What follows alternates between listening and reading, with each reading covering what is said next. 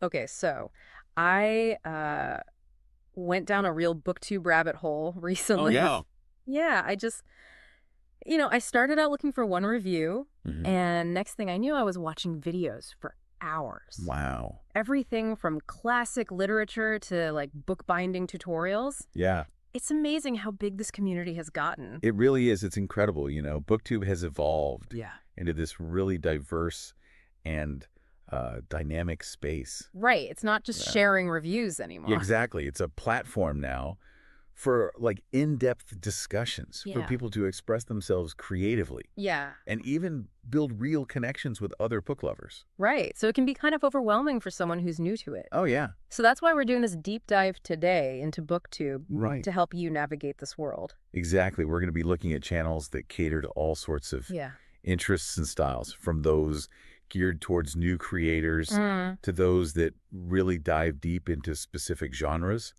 like sci-fi and fantasy. Yeah. We'll even be looking at how booktubers engage with their audiences, spark discussions, maybe even influence the publishing industry. Think of it as a tour of BookTube. We'll introduce you to some of the big names. Oh, yeah. Like Mark from Book Time with Elvis, who gives great advice for people who want to start their own channel. Yeah, and what about Bridger from the Library Ladder? Oh, yeah, Bridger. He brings this really mature, almost academic approach to classic literature. Yeah, and we've also got... Oh, and there's booktubers like Jessica from Books and Things. Oh, yeah. She's known for her really insightful opinions on classic literature and how relevant it is today. We've also got people who have a more casual conversational style. Right. Like Camille from What Camel Reads. Yes. His channel, it feels like you're just talking with a friend about books. Yeah, it's great. Yeah. So we're also going to touch on reading challenges. Oh, yeah. And tags, which are popular ways for booktubers to connect with each other. Absolutely. And explore different genres. Right. And we'll highlight channels like The Novel Nomad, who really champion diversity in reading and really encourage viewers to try new things. So why don't we start by focusing on channels that are helpful for people who are new to BookTube? Sounds good. Or maybe even thinking about starting their own channel. Yeah, like Book Time with Elvis. Yes. If you want guidance, his channel's fantastic. Right. Mark, the host, he goes beyond, general advice and gives very specific tips on the technical stuff. Yeah. Creating content. Like what? Oh, things like, finding your niche. Yeah. Creating those thumbnails, that people click on. Oh, right. And even understanding the algorithms that drive BookTube.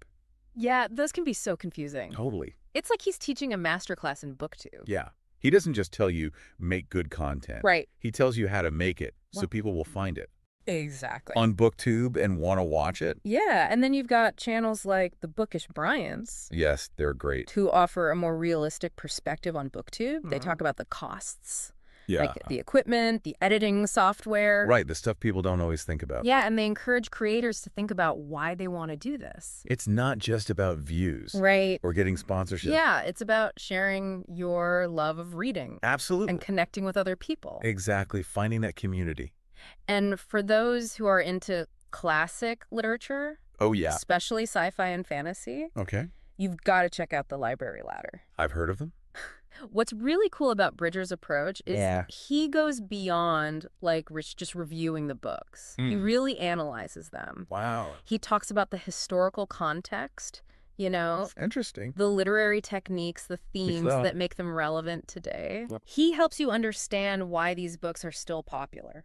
Like, for example? Well, in his video on Dune by Frank Herbert, he doesn't just talk about the plot, he explores how it reflects the anxieties people have about the environment, and political power struggles. Those are still relevant today. Exactly. Wow. He connects these old stories to today's problems. Right. So they feel fresh. Yeah. And his style is so mature. Yeah.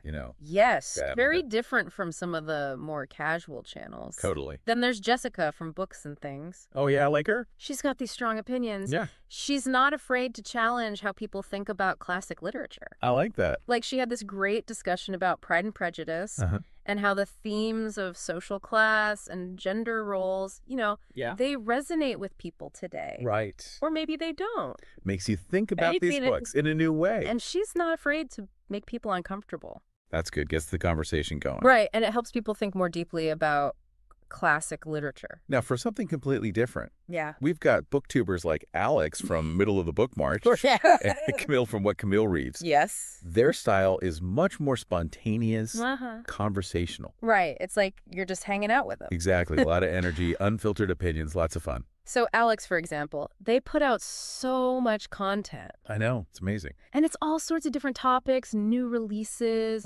personal reading challenges. Yeah, and those strong opinions. Right. They love to spark debates in the comments. It's like they're not afraid to say what they think. Yeah, which is great. Totally. And Camille's channel is like a stream of consciousness going through their reading life. I love that. Rambling, going on tangents. It's so refreshing. Like you're part of their book club. Exactly. So we're seeing how diverse BookTube is, even within these like specific categories, right? Absolutely. Different personalities, different styles. So many different ways to create content. And this is just the beginning. Right. There's so much more to explore on BookTube. So what other channels do you think capture the essence of BookTube? It's amazing how even with all these different approaches, these BookTube channels, they all have this one thing in common. That. Community. Oh, yeah, totally. Yeah. You see it everywhere. Right. The booktubers are responding to comments, doing live Q&As. Oh, yeah. Participating in reading challenges and tags. Those are so fun. Yeah, maybe we should explain those. Yeah, good idea. For anyone who doesn't know. Some people might be new to BookTube. Yeah, so basically a reading challenge is like... It's a fun way to set reading goals, Yeah.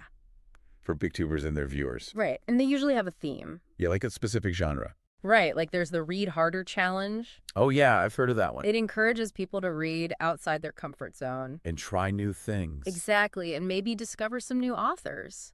I like that. It's like a giant book club, but with a little bit of competition. A little friendly competition. Yeah, and, creative prompts. And then there are tags. Oh, right, the tag. Yeah, one booktuber will ask a question or like a challenge, and others respond with their own videos. Right, it creates this chain reaction. Of book discussions. Yeah, and I think it makes people feel like they belong. Definitely. Which is really important. Especially if you have like a book club in your town or something. Right, exactly. It's like finding your bookish people online. Your bookish tribe. And it's not just about like casual chats. Right. They get into some deep discussions. Yeah, but the books they're reading. The themes, the symbolism. The characters. Even the author's intentions. It's amazing. It's like BookTube is creating a new generation of literary critics. I love that. Yeah, it's like democratizing it, making it accessible for everyone. Right, and it's not just about classic literature either. Oh, yeah, there's a big movement now to champion diversity in reading. Absolutely. And channels like The Novel Nomad? Yes, they're great. They're leading the way. They have such a passion for it, Yeah. Showcasing books by authors from different backgrounds. Right, and exploring genres that people might not know about. Like what? Well, they did this amazing series on indigenous futurism. Oh, cool. Highlighting authors like Cherie Dimaline. I've heard of her. And Rebecca Roanhorse. Oh, yeah, I love her books. And they didn't just review the books.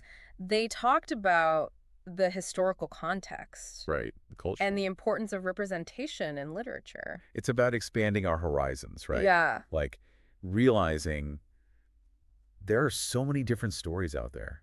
And the human experience is so rich. And complex. Yes, exactly. And you know what? What? I think this emphasis on diversity, it's starting to impact the publishing industry. Oh, for sure. Because booktubers have this direct connection to a huge audience of readers. And they really listen to what they have to say. Right. So when they say, hey, you should check out these books, it sends a message to the publishers. Exactly. Like, this is what people want to read. And we're seeing more and more publishers working with booktubers. Yeah, like giving them early copies of books. Sponsoring videos, even doing marketing campaigns together. It's a win-win. For everyone, the publishers, the booktubers. And most importantly, the readers. They're the ones who benefit. They get to see all these different books. Right, and get insights from the reviews. And the discussions. And be part of this amazing community. Yeah, it's really cool to see. It's fascinating how BookTube is changing how we read and how we think about books. I mean, who would have thought Right. that a platform for cat videos and makeup tutorials would become this force in the literary world? It's amazing. It really is. It's all about passion, right? And the power of storytelling. Yeah, the love of books. So let's talk about some specific channels that really show the creativity and diversity of BookTube. Okay, well, one booktuber who really stands out for me is Christine Riccio. Oh, yeah. Pole and Bananas books. Yeah, she's been around forever. Right, a real veteran of the community. Yeah, and she's so good at connecting with her audience. She really is. It's like you're friends with her. Yeah, her channel's mostly young adult fiction. But it's more than just, like, reviewing books, you know? Right. She talks about her own life, her writing. Yeah, like what it's like living in New York. Exactly. And she's always up on the latest trends. Oh, yeah. She's got great recommendations for everything. Books, TV shows, you name it. And she's so enthusiastic, it's contagious. It really is. You can't help but get excited about the books she loves. And she's a published author herself, too. Oh, yeah. Again.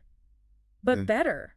That's the one. It's about a college student finding herself in Italy. I loved that book. Right. And it's based on her own experiences. Oh, wow. Studying abroad. So cool. It just adds another layer to her channel. Hopefully. He's not just talking about books, she's creating them. She understands the whole process. Exactly. And she co-hosts an online book club. Booksplosion, right? Yeah. It's another great example of how booktubers build community. Oh, yeah. Everyone reading the same book. And then discussing it together. They pick a new book every month. Sometimes it's a new release. Sometimes it's something older. And they have live discussions on YouTube. I love that. So fun to hear everyone's different perspectives. It's like a global book club. Anyone can join. Exactly. It's awesome.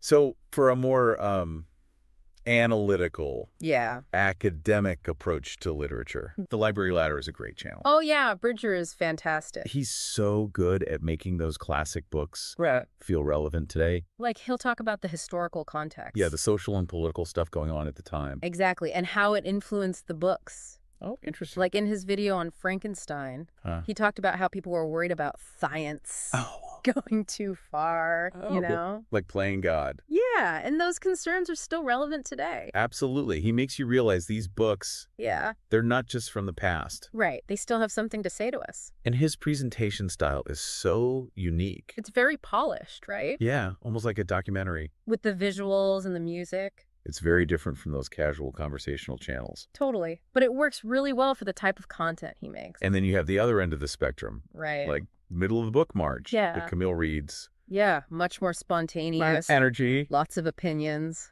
And they're just so excited about books. Alex from middle of the book march is like a whirlwind. I know, it's amazing how much content they create. They cover everything, new releases, indie books. And they're not afraid to say what they think. Even if it starts an argument in the comments. Right. It's so genuine, it's refreshing. And then Camille with their rambling style. It's like you're having coffee with them, just chatting about books. Exactly. It's so relaxed and fun. It reminds you that talking about books doesn't have to be serious all the time. It can be just as much about enjoying the conversation. So yeah, BookTube is so diverse. There's something for everyone. Whether you want deep analysis or just to hang out with fellow book lovers. It's been great exploring BookTube with you. Yeah, this has been fun. I hope our listeners feel inspired to check out some of these channels. Me too. And maybe even start their own. So, until next time, happy reading, everyone.